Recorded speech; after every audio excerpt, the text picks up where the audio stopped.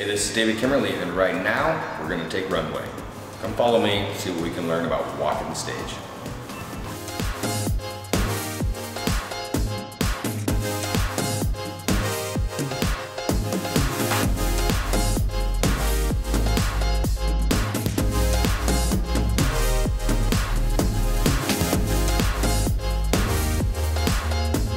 So we're going to learn how to do a little runway.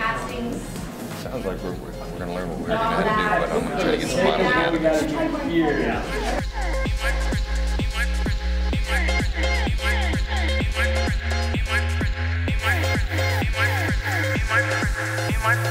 and my friend have been too busy bathing off the southern coast of St. Bart's with spider monkeys for the past 2 weeks. Tripping on acid changed our whole perspective on shit.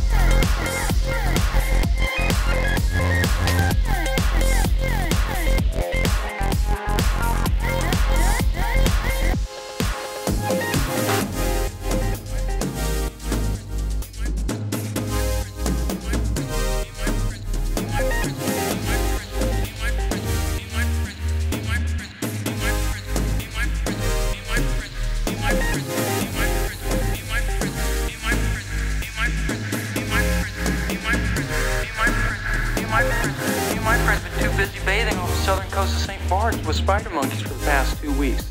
Tripping on acid changed our whole perspective on shit.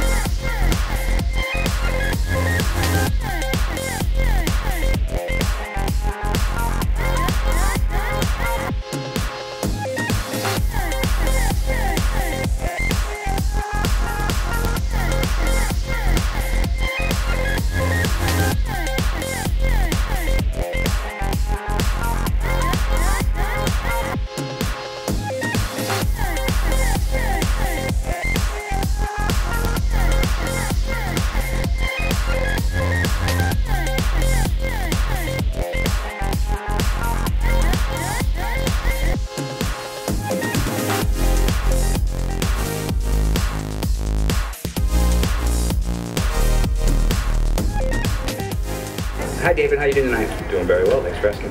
With the U.S. economic downturn, how do you see this affecting the economy in Asia and European markets over the next 4 quarters? He's totally joking right now.